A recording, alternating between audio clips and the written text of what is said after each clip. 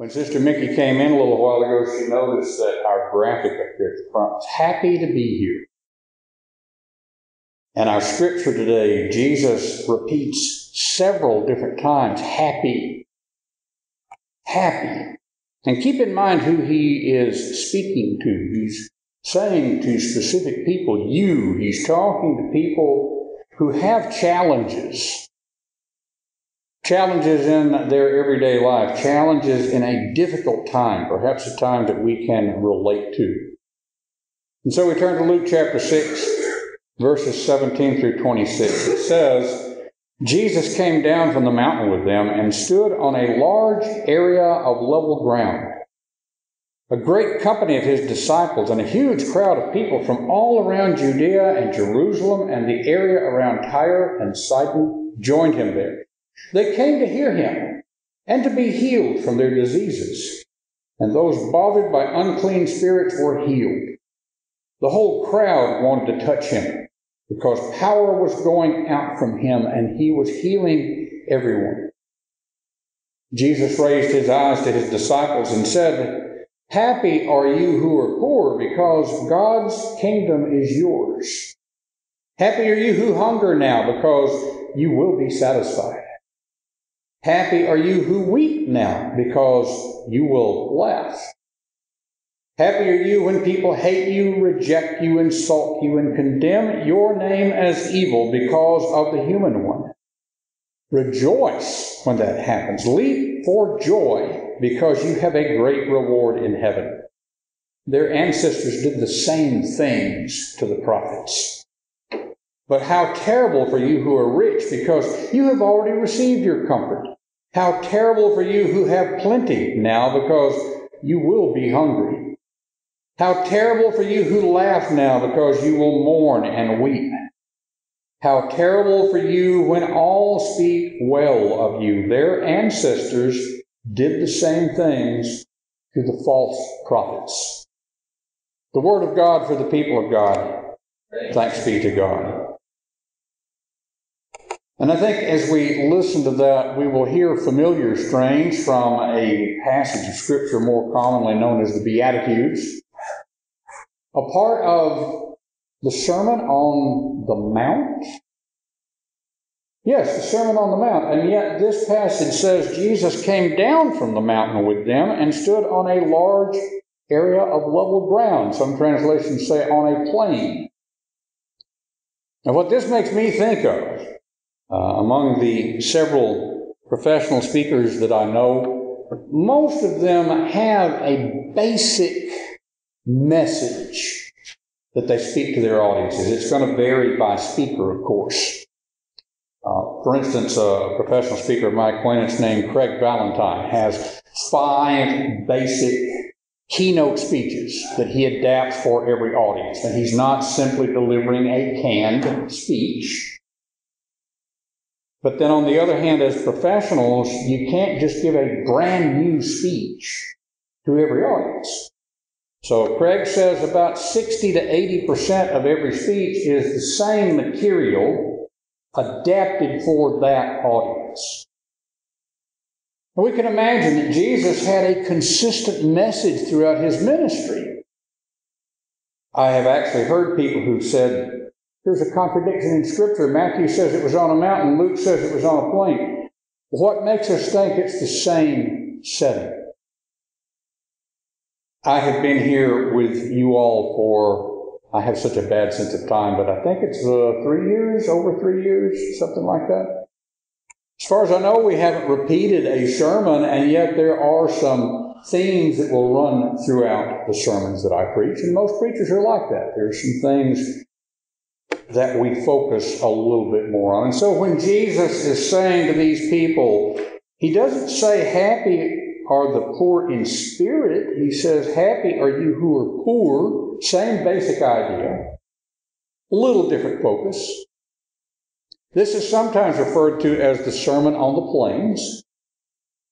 It's also sometimes referred to as the Sermon of Blessings and Woes, because we have woes pronounced here also. So without getting too technical about this, what is What is the basic message here? Jesus is not saying to these folks, the poor are better than the rich, or even better off than the rich. Rather, that riches can get in the way of recognizing our true happiness. Does it strike you as strange that Jesus would say in the midst of all of this challenge, he doesn't say you will be happy. He's using the present ongoing tense here. Happy are you who weep now, because you will laugh. And yes, it's looking to the future, but it's also looking at the right now. It does remind me of a sermon that I have preached earlier. Honestly, I cannot remember if we have done it here. This is one that I've spoken about with various groups over the years. It's called, I Choose Joy as My Response. We're not talking about happiness the way that I ate a chocolate cheesecake yesterday, just a little bit. Label on the front said, "Death by Chocolate." And that thing was good. No doubt about it. I enjoyed it. But it's not that kind of happiness that Jesus is talking about here. He's talking as Paul, when he talks about love, and of course tomorrow is Valentine's Day, a time when the world thinks about love, but the Bible looks at love differently, as we looked at earlier this month, as we looked at 1 Corinthians. When Paul talks about love, he's talking about a choice. When Jesus is talking about happiness, he is talking about a choice. I choose joy as my response. Leap for joy because you have a great reward in heaven. The original word underlying the word happy here, some translations say blessed. It is a little different than any word that we have in the English language. It carries with it this idea that through the power of the Holy Spirit, we can transcend our circumstances. We can choose happiness even in the middle of challenge. Part of this may even be the insight that comes from an old dead Greek guy named Epictetus, who said it's not what happens to you, but what you think about what happens to you that determines your experience. We have a choice in the way we look at things. I may not have much money, but I'm a child of God. I may be hungry, and yet I can still be satisfied. I may weep now, but there is also joy in the weeping. One of the things I guess I should have mentioned in prayer as a joy, I've told you all about the speech contest that I've been involved in. We had another contest yesterday, and I would rejoice that I came in first in that contest yesterday. But in that speech, I talked about the experience that I had, the things that I learned when my son died 4 years ago. And so in the middle of feeling the joy of connecting with that audience, I felt afresh the loss. I think it is part of human experience that we truly can have those mixed feelings, that is the nature of life. So when Jesus says, how terrible for you who are rich, it's not just that he's saying, this is what's going to happen to you. He's talking about an attitude, a way of being. He's talking about recognizing where our riches are. Those who are rich in worldly terms can miss the richness that we have in the kingdom of God. Those who have plenty now can miss out on the hunger that we have for God. to recognize where our lack is. Those who laugh now may fall into the trap of ignoring the difficulties that are truly a part of life.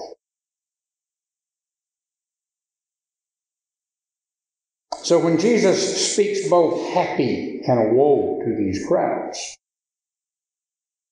it is prophetic. Prophetic not in the sense of here's what's going to happen, but prophetic in the sense of opening up a message from God